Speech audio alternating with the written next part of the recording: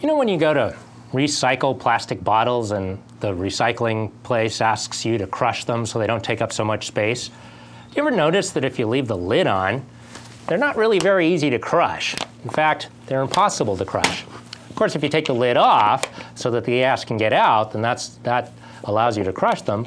But so long as the lid is on, they're pretty tough to crush. And in fact, it seems like the harder you squeeze, the harder the bottle is pushing back.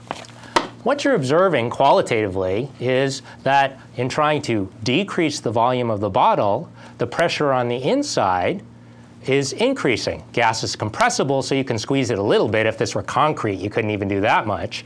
But by squeezing and decreasing the volume, you're increasing the pressure on the inside of the bottle. Well, in 1662, Robert Boyle quantified that relationship, discovered it and quantified it. And the way he performed his experiment is he took a U-tube, like we've seen before, put some mercury in it. It's closed on one end, and there's some amount of gas on this side. And that allows him, because he knows the geometry of the tube, he can measure the volume. And then by adding more mercury, what's going to happen is some of the mercury will come up on the left side, but some on the right side, but some will come on the left side as well. And by adding more and more mercury, what's going to happen is he's going to decrease the volume of his gas over on this side.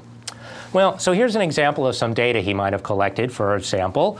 At 1 atmosphere, where the two levels are exactly the same, the volume is 0.7 liters. And then when you go to 2 atmospheres, so now the mercury on this side is going to be higher still, the volume decreases to 0.35 liters.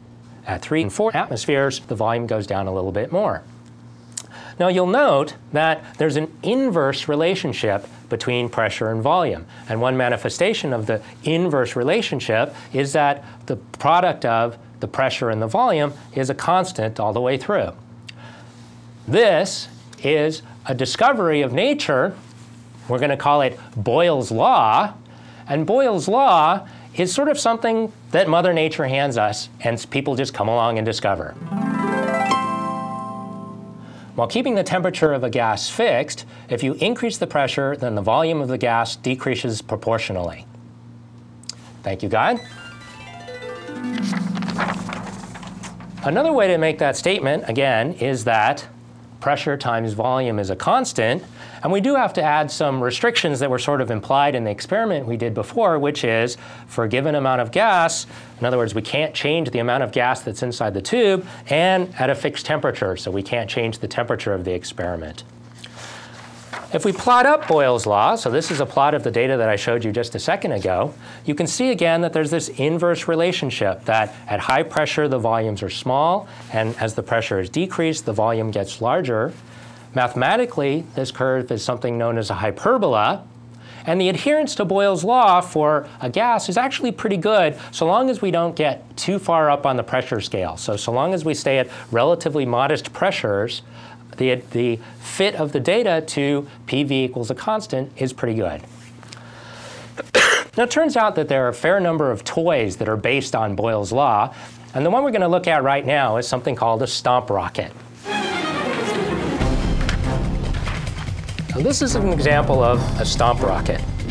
What we have here is a container that's compressible, that has some air in it. Everything is at 1 atmosphere right now.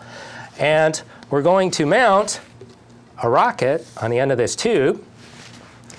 It has some volume, and then when we press down on the foot pump, so normally this would be on the floor and a kid would jump on it, then we decrease the volume of the foot pump, increase the pressure in the system. The response of the rocket to the increased pressure in the system is to go rocketing off. So here we go.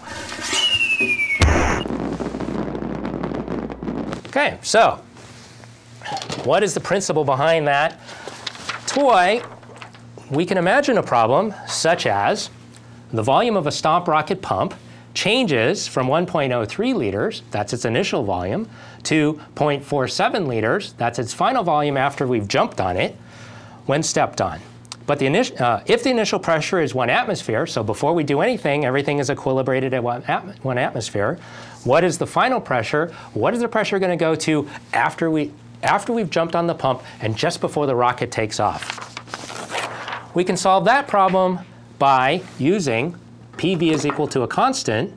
And another way we can express that is to say that if PV is a constant, then the initial pressure times the initial volume, that's PI VI, is going to be exactly equal to the final pressure times the final volume, PF VF.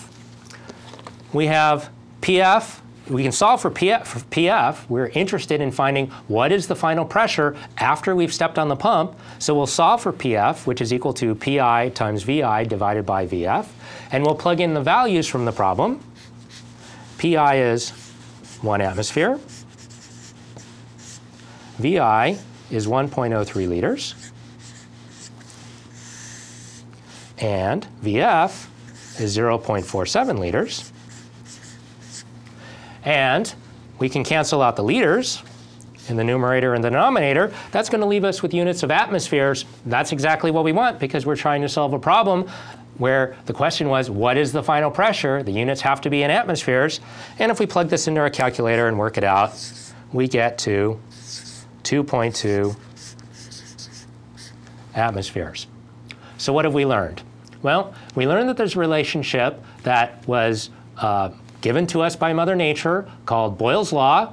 It's PV is equal to a constant, or that there's this inverse relationship between pressure and volume. When the pressure goes up, the volume goes down. When the pressure goes down, the volume goes up. And then finally what we did was we showed that there are toys based on this relationship, and by decreasing the volume of the pump, we increase the pressure, and this is exactly the same way a bicycle pump works, for instance. And it's this higher pressure at the end that causes the rocket to go shooting off into outer space.